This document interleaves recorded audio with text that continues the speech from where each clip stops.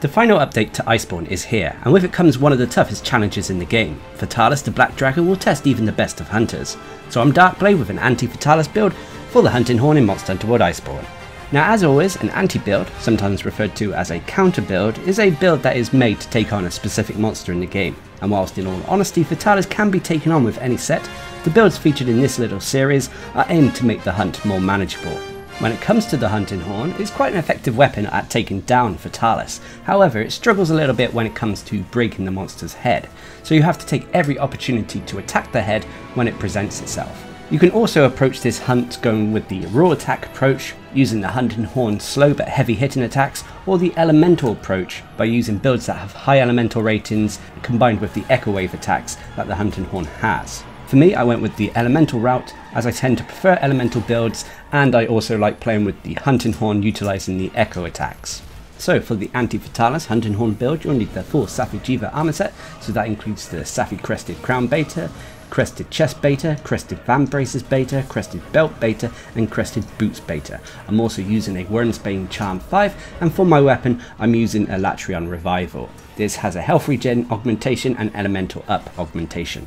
As for the specialist tools, as always I've gone for temporal and rock sturdy mantles for defensive purposes.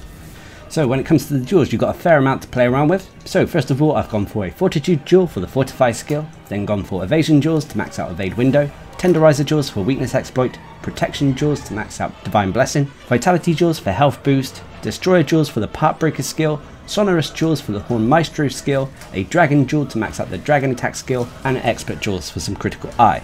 As for the jewels on the specialist tools, I've simply gone for heavy artillery jewels for the heavy artillery skill. So if you've done what I've done here, you'll have a build with 150 health, 100 stamina, which will be 200 health and 150 stamina when you're on a hunt and taking all your relevant consumables. You'll have a raw attack of 1239 with a decent chunk of purple sharpness. You'll have 50% base affinity, which can easily be 100% when you take into account weakness exploit as well.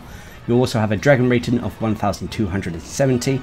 The dragon rating and base affinity stats shown here are with the true Dragon Vein Awakening buff being active. You have low Elder Seal, and when it comes to the songs on the Hunting Horn, they're not all useful, but there are definitely some handy ones here. The main useful ones being Elemental Attack Boost, Blight Resistance Boost, Blight Negated, and Echo Wave Dragons.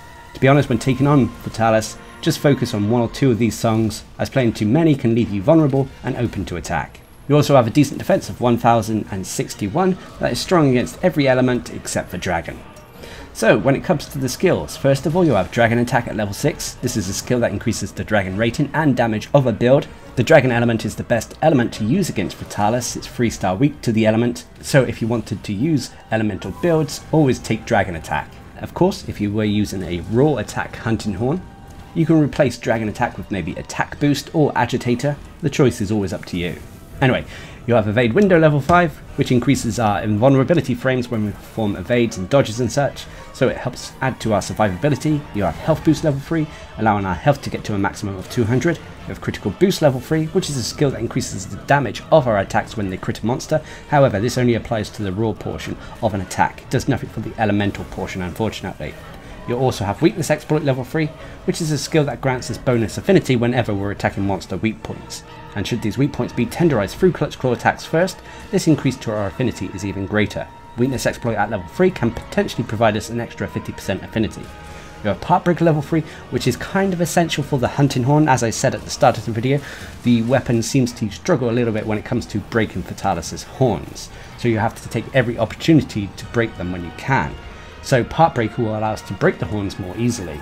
If we don't break the horns at least once by phase 3, Fatalis will gain blue flames, and this will severely reduce our survivability. Anyway, you have Divine Blessing level 3, which is a useful defensive skill, which gives us a chance at taking reduced damage when we take a hit from a monster. However, this isn't a guaranteed chance at taking reduced damage, so it can be risky. Anyway, you have Blight Resistance level 2, a byproduct of the gear, but it's still useful. Basically, it reduces the time that elemental blights remain active on our hunter, but as the Hunting Horn we're using has a Blight Negated song, it means that we didn't have to worry about maxing this out. You have Critical Eye level 2, which increases the base affinity of this build. You have Horn Maestro level 2, which allows the melodies and songs to remain active for longer periods. And you have Fortify level 1. which is a useful skill for difficult hunts in Monster Hunter World Iceborne. Every time you faint and cut and come back, you'll come back with increased raw attack and defense. This buff can be applied twice to a hunter. And then finally, when you're wearing your mantles, you'll have heavy artillery level 2. This is a skill that increases the damage of the heavy artillery, so cannons, ballistas and that found in Charade Castle, by 100%. So always make sure you have a mantle ready before using them. Finally, for the set bonus, you'll have one of them, which is the Safi'jiiva Seal, True Dragon Vein Awakening. This is a buff that kicks in whenever you have your weapon drawn. When your weapon is drawn, you'll gain increased base affinity as well as elemental rating. However, there is a downside to this, because with each swing of the weapon, it will drain a portion of your health. This can leave you at risk, especially if you take hit when you have a large portion of red health on your health bar. This health drain can be negated slightly with the health regen augmentation, but on top of that, should you continuously attack a monster for a short amount of time, the True Dragon Vein Awakening will actually initiate a heal, healing you for the health it drained.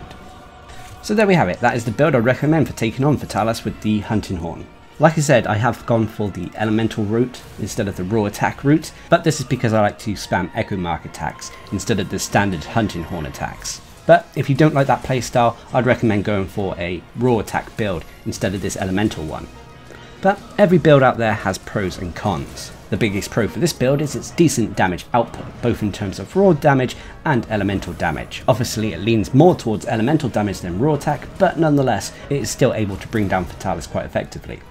On top of that, it has a decent song selection, maybe not the best, but the songs it has can definitely help in the Fatalis fight. From its elemental damage increased melodies, to self-improvements, to blight negated. These can all add to a hunt's quality of life.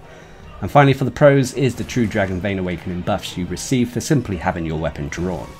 But unfortunately there are cons. The biggest con to this build is the True Dragon Vein Awakening health drain, which can leave you at risk, but this con is kind of negated with the buffs you receive from the same set bonus, as well as player's experience. On top of that, the last con, which is more of a con for the Hunting Horn, is unfortunately when it comes to playing melodies and songs, Fatalis gives you very little time to play a long selection of songs.